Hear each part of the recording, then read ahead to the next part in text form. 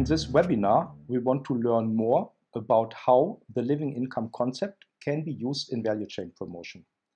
How do we see its potential, and how can it improve our value chain promotion strategies? So the living income concept has been developed in the last few years, more or less at the same time as the second edition of our Value Links approach. Value Links 2.0 already refers to first publications of GIZ colleagues like Eberhard on the living income concept.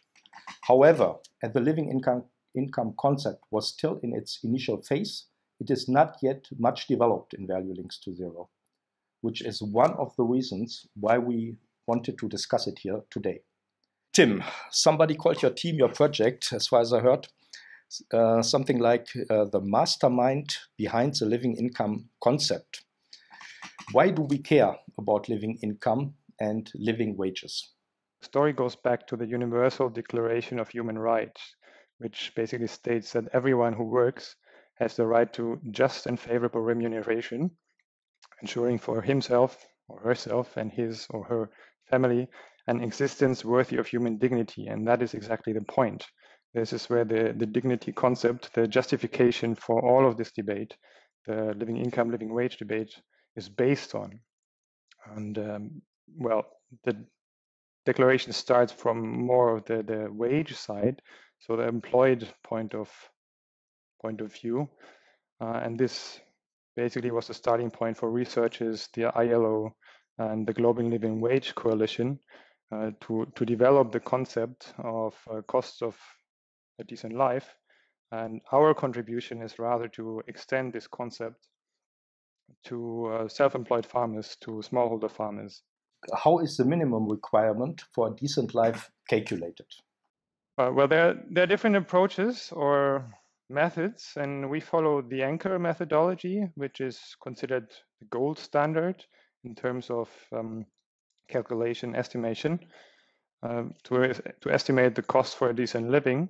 And the strength of this method is, first, it's based on secondary data or national survey data, and it is also based on empirical research, so evidence-based from fieldwork in the field directly. And the second strength of this method, of this tool, is it's widely based on normative aspects, so based on internationally accepted norms and standards. For example, just to name one, the World Health Organization, so the health standards are flowing into the calculation. And the whole story is, or the whole, let's call it a living income benchmark or living wage benchmark, has 4 components. You see that in the little icons on the right-hand side. The first one would be nutritious food, so the food aspect. So based on a model diet, which considers nutritional needs of the households, based on the WHO recommendations, the costs for such a basic but sufficient and nutritious diet is calculated. So it takes into consideration these normative standards as well as local market prices for different food items, as well as what is available on the local market. The second big block, if you click, there is the housing. So this also follows local and international standards. And that is basically the valuation of what is necessary for a healthy housing. And like, is there an outside kitchen, just to name one example. The third big component is the non-food and non-housing. And that's based on secondary data. I mean, like keeping the costs and the preciseness sort of at balance. And there are post checks for education, for healthcare, for transportation, just to validate, so to say, the secondary information which flows into this component. And to top everything up, there is a margin for unexpected events. Usually it's around 5%, depending on the situation, the context of the country at focus or under research. This might go up to 10%, but in general it's 5%. What is so special about the living income concept, and what is the difference to living wages? The main and core difference is really, let's say, the target group. So the living wage relates to employed people. So employment, they have a job, they have an income, or a salary rather. And the living income relates rather to independent workers or families, farmers, whoever that is. So it's this self-employment aspect. And on the right-hand side of this slide, you see an example for the living income story.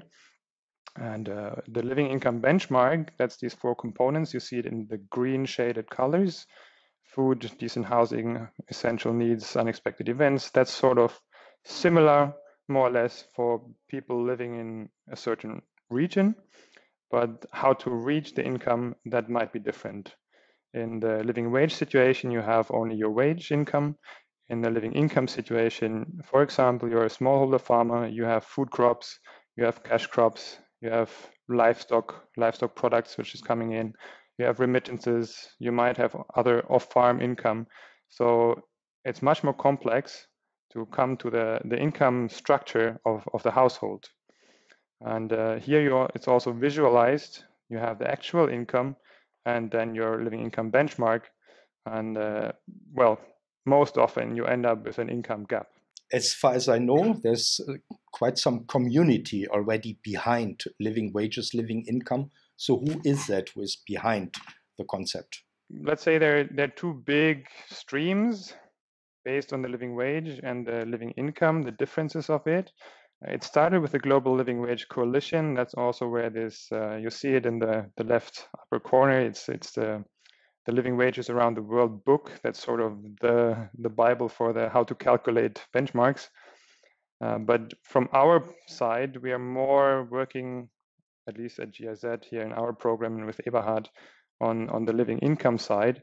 And there, well, we sort of co-initiated the Living Income Community of Practice, which is an international working group co-facilitated by ICO Alliance and the Sustainable Food Lab. And by now, the newest numbers is that there are more than 400 subscribers, meaning like members. So it's a loose network with regular webinars, annual workshops. In general, if you have questions, if you want support in terms of how to calculate, how to collect data, how to estimate annual income compared to the benchmark, this is sort of a place where experience is exchanged and where expertise is bundled. I'm sure all our webinar participants now know how to calculate the living income in detail. But to make it still a bit more clear, I would like to hand over to Eberhard Krain. And Eberhard, maybe you can give us an example about how the actual household income and living income assessment has been done in the tea value chain in Malawi. In fact, that is where we as GIZ started to work on living wage and living income together with others, Ethical Tea Partnership, IDH from the Netherlands, and of course, a number of local organizations, and particularly supported by the University of Malawi, where we asked them to sample farmers, tea smallholder farmers, so that we could, on the one hand, work on a living income, and secondly, also on what they currently earn. And in fact, from this, we made some modeling work, because farms are, of course, different. And finally, we tried to zero in on a typical model farm with 5 persons in the household and 0.6 hectare farmland, most of it being tea. And then working on also on actual income. And I must say, also taking here the assumption of full employment, which is very often not the case. And for this case, and we converted the money into US dollar purchasing power parity, with which the World Bank is working, and which has been traditionally for GIZ an important benchmark. And we put it aside with the living income benchmark, which you see here standing at 3.23 US dollar purchasing power. And now what transpired was that the actual household income per person per day available is just $1.75. So this is much below a living income benchmark, and also substantially or still quite significantly below the US dollar poverty line, which we regard as a survival line. So anything that is below the the World Bank poverty line, we clearly regard as unsustainable and not fulfilling the human right to have a sort of an appropriate remuneration. We would like to move on to the living income reference price. Eberhard, how is that calculated? Yeah, this is quite a difficult undertaking, and I would also like to say that fair trade has also worked on an approach to come up with a living income reference price, and we are working also, or we are in exchange with fair trade. However, I think we found even a faster method through a formula where, in the worst case of data availability, we just need the income coming from, say, the focus group, the focus crop, in order to also work out living income reference price. This formula is just half a year old and is really an invention. I should mention that one of the problems is in order to have a good, a solid price coming out, you need good and reliable data, which is often not the case. You need two types of data. Number one is household data. You need to know, for example, what is the labor force, the number of people working in a typical family, and also the number of days a year. Roughly, often there are labor participation rates, and we calculate a full-time labor equivalent with 250 person days per year, sorry. So we come up with something like 375 work days per year per such a family of 5. So this is one important part. The other important part, but with which we already work traditionally very much in agriculture, is a good cross-margin analysis with volume of production, price of produce, the inputs, etc. Inputs such as the input costs, such as planting material, fertilizer, pesticides, and last but not least, the labor input. How many work days are needed to grow a certain crop and to harvest it? And this is by far the most difficult part of it. We developed also another innovative model in order to bring figures into relationship. And this you see on the right-hand upper side. We call it the household triangle. On top of it, you find the annual income, and that is either produced or calculated, for example, as a living income that is needed for such a household in total. And this relates to the daily income that is available per household member on the right-hand side, where you see the bucket, which gives us a good relationship to the World Bank poverty line, which gives us a figure per person per day. Yeah.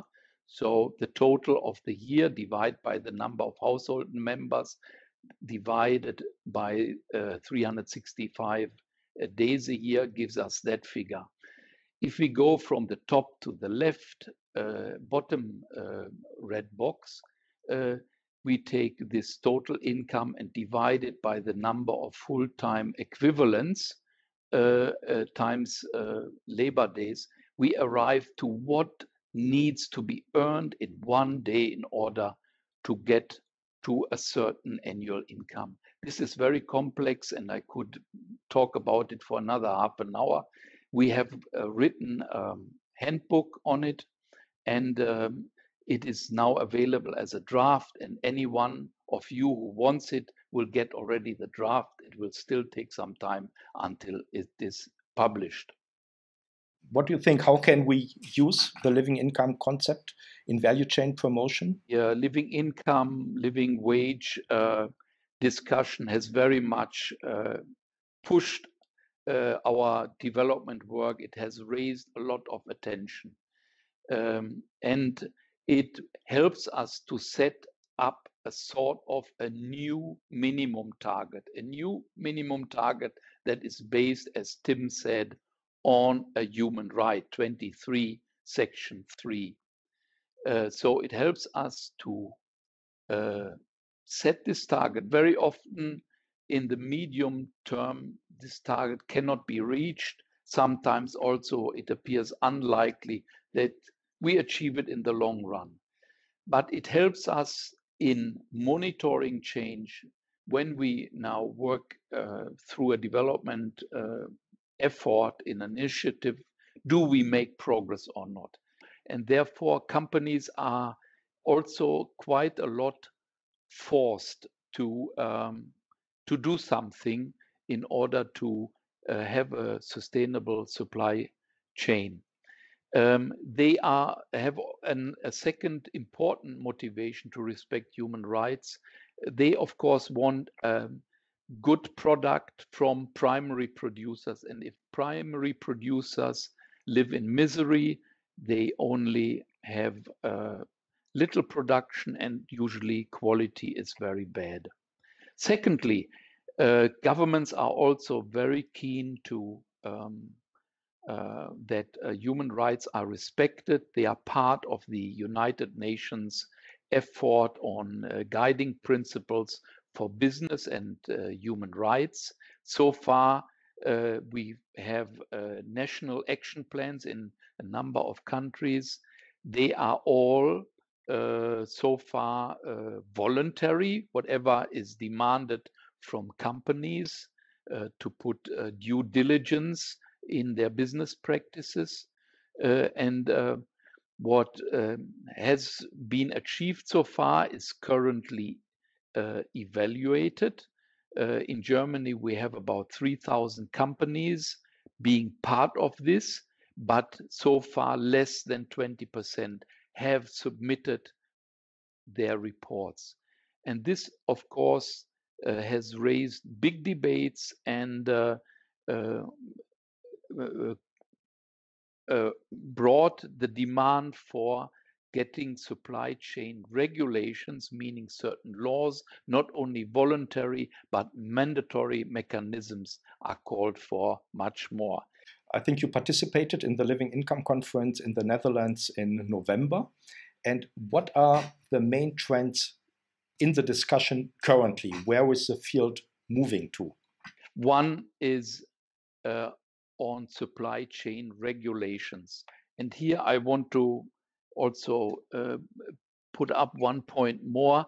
It's not only that we work on national level towards such mandatory regulations. By the way, a lot of private companies also demand for such regulations. Like Mars was on the stage demanding a supply chain regulations for the respect of human rights, and amongst them living wage and living income, in order to create a level playing field so that all the companies face the same hill up battle. Secondly, we already discussed the cocoa pack. Here in the middle photo, you see Dr. Mamadou Bonge of the Conseil Café Cacao, who explained about the cocoa living income differential, and who also stated that they were greatly inspired by the living income work. And finally, I would like to also mention the big and important work of NGOs You see Anthony Fountain on the right-hand side, battling since years with the coffee barometer and his voice network, but also Friedelhütz Adams here from the Südwind Institute. And this has also quite a lot of impact internationally, but also nationally. In the Netherlands, there is a group of Dutch retailers starting with bananas on living wages. We have our own Minister of Economic Cooperation and Development, who brought into the discussion the possibility of lowering the coffee tax in Germany for those coffee companies that put due diligence on human rights in their business.